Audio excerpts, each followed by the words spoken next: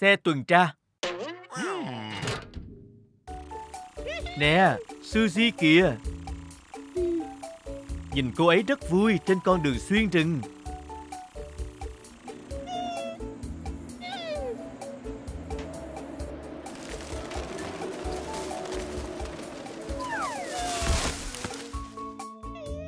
Ôi không, cơn gió đã làm đổ cái cây rồi. Suzy, bạn có sao không? Hình như cái cây đã đập vào sau xe của bạn. Chúng ta phải đưa bạn tới bệnh viện và gỡ cái cây này ra giùm bạn. Hãy gọi cho xe tuần tra. Nè friend, ở đây nè. Suzy đang gặp rắc rối. Cô ấy cần bạn giúp đỡ. Matt, bạn có thể tìm Amber không? Friend, bạn đi với tôi chứ? Được rồi các bạn, đi thôi.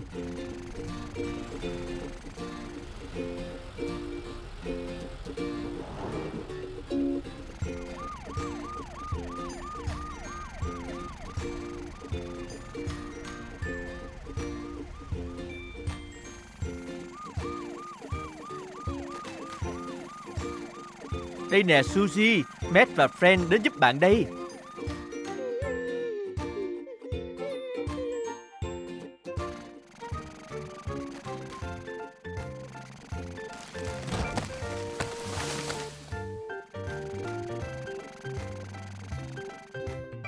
Cảm ơn Friend.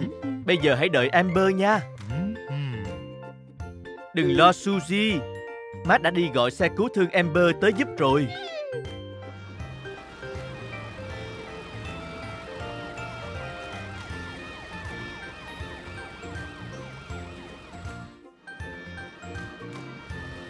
Cô ấy tới rồi kìa.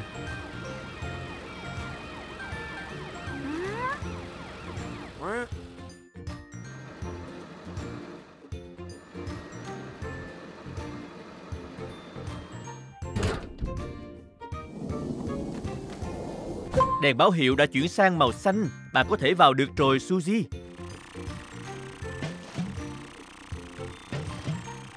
Được rồi, bạn lên xe cứu thương từ từ thôi.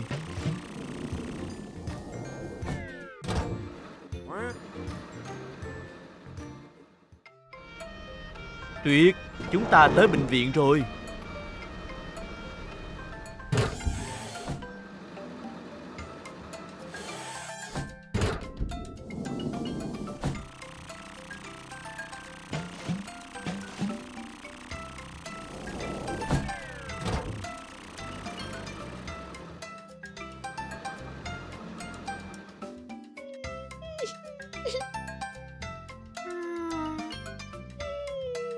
Tội nghiệp Suzy, đầu của bạn chắc đau dữ lắm.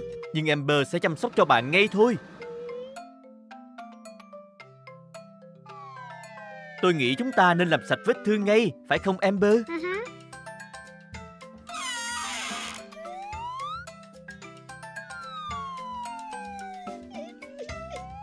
Sẵn sàng chưa Suzy? Nhắm mắt lại nha. Được rồi Suzy, Amber có một ít bông gòn. Vết thương của bạn sẽ sớm sạch và khô ngay thôi.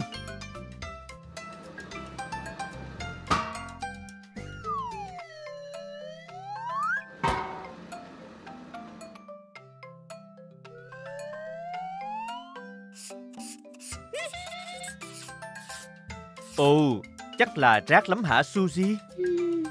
Bây giờ hãy dán băng cá nhân lên nào Suzy.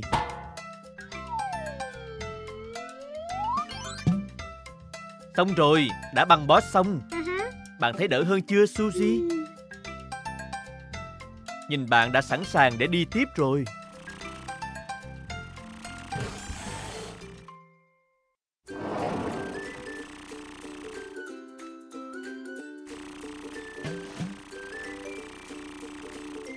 Suzy vẫn chưa vui lên, phải không Amber?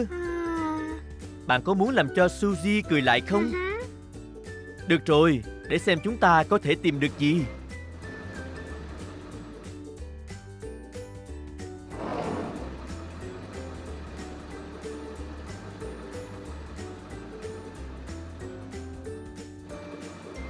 Chắc là ai đó ở thành phố xe hơi sẽ giúp được chúng ta. Nhìn kìa Amber, Đó là xe cảnh sát Matt. Và anh ấy có những cái bong bóng.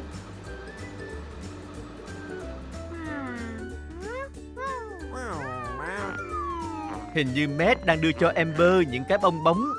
Cảm ơn Matt. Chúng dành cho Suzy sao?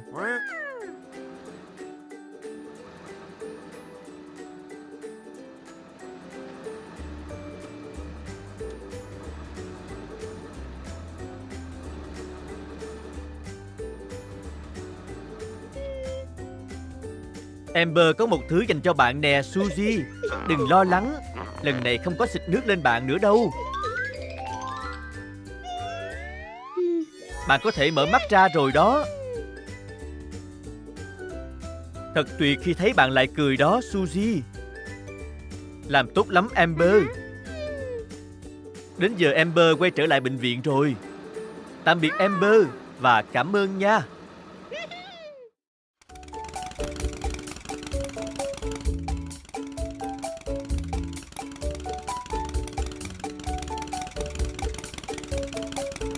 Chào Ben.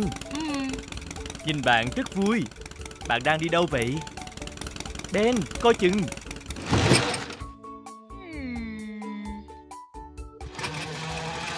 Ôi không Ben, bạn không sao chứ?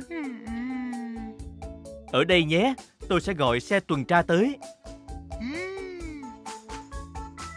Đây là Matt, hãy gọi cho anh ấy. Matt, dậy đi.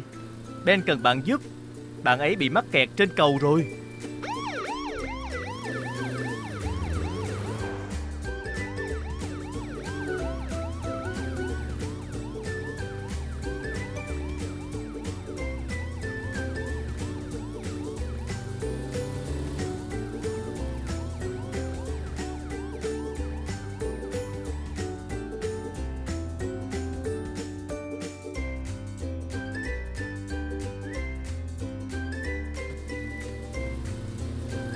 Bạn làm gì vậy, Matt? Cây cầu ở hướng bên phải mà. Ồ, bạn đang gọi Frank tới giúp à? Ý kiến hay đó.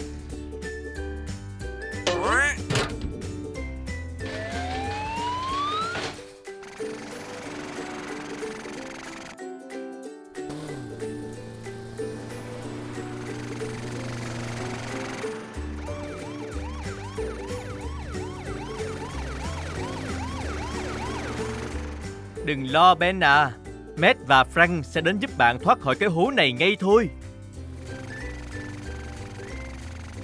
Hình như lối đi đã bị những hòn đá này chặn mất rồi.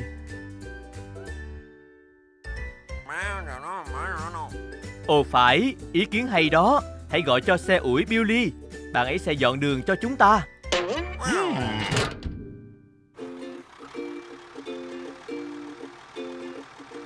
Billy, Matt và Frank cần bạn giúp một tay để cứu xe máy cày Ben. Đi theo mình nào.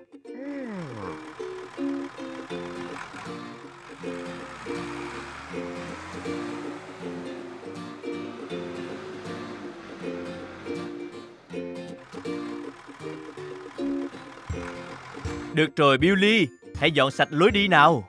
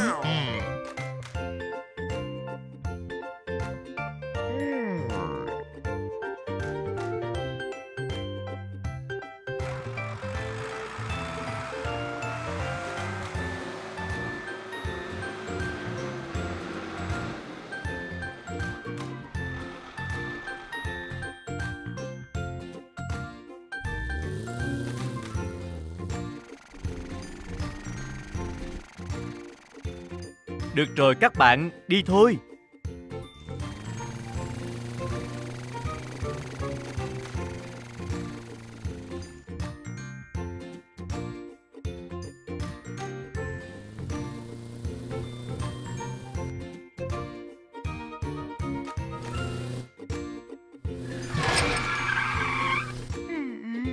Ý kiến tuyệt vời đó, Matt.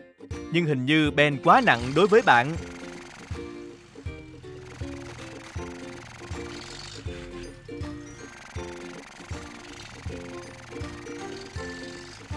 Bạn đã làm gì vậy, Friend?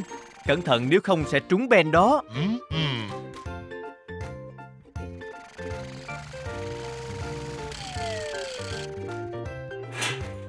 Sáng kiến đó, Friend. Cố lên, Matt. Cố lên, Friend. Các bạn sắp làm được rồi.